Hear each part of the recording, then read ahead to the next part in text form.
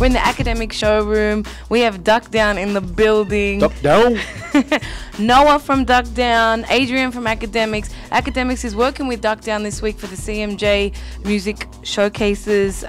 Noah, so tell everybody a little bit about Duck Down, which I'm sure they're already familiar with. Duck Down will be turning 15 years old next year. We're a Manhattan-based independent hip-hop label, home to marquee acts like Kidz in the Hall, Blue Scholars, Marco Polo, Torae, Buckshot, Be Real from Cypress Hill, KRS-One, Skyzoo, yeah, down the line. So that, there's a lot of Duck Down artists out there.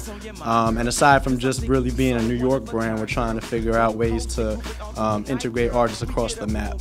Okay, so Adrian representing Akademiks. Where's the brand out right now?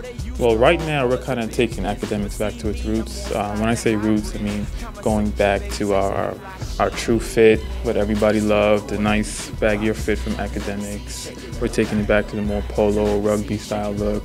We're keeping everybody fresh and clean for the new season. Because I know the brand has experimented a lot, especially over recent years. Behind us we have some fall gear that's on sale now on DrJays.com. We have holiday coming up very soon.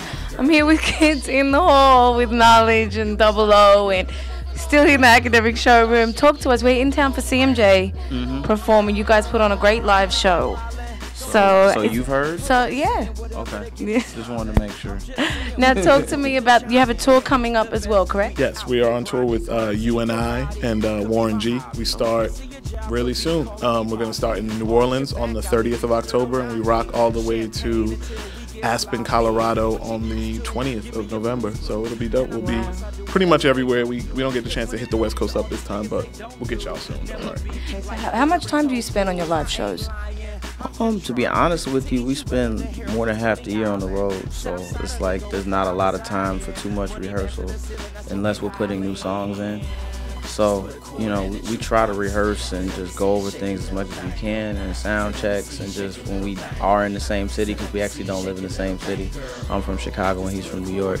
So when we're out on the road for the majority of the time, so it doesn't feel like that. But I've known him since 2000, so we've been working on the show for a long time. So what's the difference between a Chicago crowd and a New York crowd? Movement. Yeah, the Chicago crowd. Yeah. If they like it, they act like they like it. People in New York, man, they'll stare at you, and then you go to the bar and they'll be like, "Yo, great show." I'm like, "Yo, why didn't you let me know that while I was on stage?" So upcoming rappers, make sure you take note of that. Yeah, don't worry if you just get the stone face. It's harsh. If they don't walk to the bar during your set, then you're cool. Yeah, exactly. The tour is coming up. The album's coming up early next year. Land of Make Believe. Where can we find you online?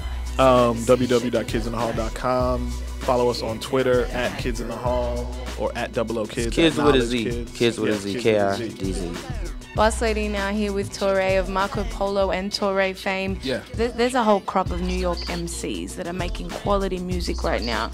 Yourself, Mr. Meg, Shah Stimuli, Donnie Goins, Amelia. There's like so many names. And the music isn't too different to the music that you grew up on, like Wu-Tang, the actual quality of the music. Right. And people are still listening to the old Wu-Tang hits.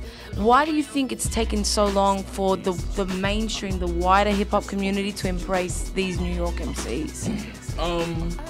I don't know. That's a really great question. I think that people that listen to music from that era are kind of just stuck on the artists from that era, and a lot of those artists are still making music. Jay-Z just put out a new album, Rick Ross put out a new album. So a lot of artists that they love from that golden era are still putting out music. So it's just been harder for new artists, with that same type of feel or approach to kind of break in, because you kind of trying to occupy the same space almost. Well, speaking of which, you're going out on tour soon, right, Torae? Yeah, no doubt.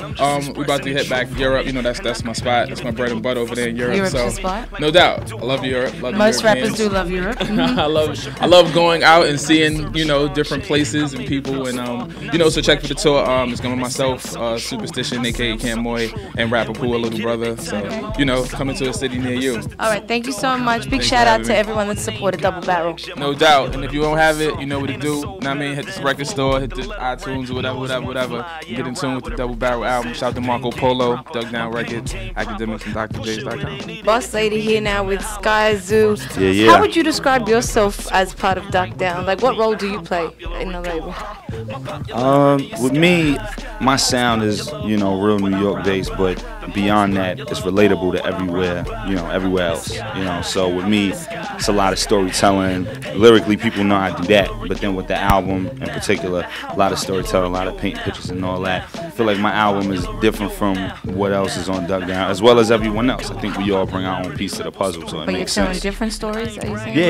Yeah. Okay, Sure. so the album, speaking of which, is called The Salvation. So you're on everybody's radar, including Ghostface, who you're about to go on tour with, which is a huge, huge thing. So talk about that. Where are you going to be? We're going to be up and down the U.S., you know, starting in the West Coast and like Denver, Aspen and all that, and then just going through the Midwest and hitting the East Coast dates and everything. So it's going to be real dope. Did you look up to Ghostface coming up? Yeah, he's definitely somebody that I came up listening to, you know, being in high school, copping Iron Man and all that. I remember that, you know what I mean? So to be able to jump on this tour and be able to be a part of it and set the tone for when he come out is dope. So now you grew up with Ghostface. Did you grow up rocking Akademiks at all? Did you wear the Akademiks jeans when you were coming up? Yeah, nah, definitely. I remember when Akademiks popped, like when it became, you know, when it came out the gate out of nowhere and it became that new thing and, you know, everybody latched on to it. Do you remember the street campaign they had? Like, Give Good Brain, and like it was crazy. Yeah. It was dope. And what stuck out to me the most, too, was when they did the Wire campaign, because I'm a huge Wire fan. So when they did the Wire campaign, that hit home, too. Right. Okay, well, you're looking good in the brand. I'm sure they're taking Appreciate care it, of you. appreciate it. Where can we find you online? MySpace.com/Skyzoo, Twitter.com/TheRealSkyzoo, and just Google me. I'm all over. Are you I'm like moving Torae? around. Are you on Twitter all the time? Nah, I'm not like I'm not on Twitter all the time, but I'm on it enough. I let people know where I'm at, what I'm doing, and the whole deal, and that's that. So, Okay, you know. all right. Thank you so much. Thank you. Can't nobody get it like me. My popularity is sky high. The most popular of all when I ride by.